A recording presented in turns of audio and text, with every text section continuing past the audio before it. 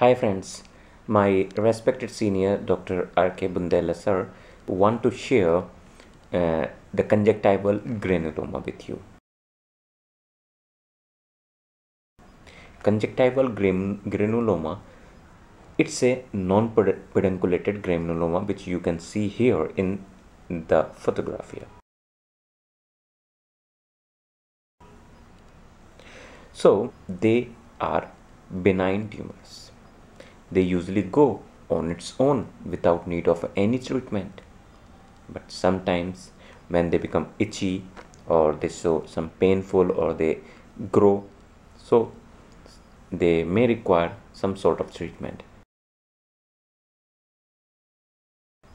And sometimes they are treated with steroid drops, but make sure you should never use steroid because there are the chances of getting the glaucoma, so the excision may be required.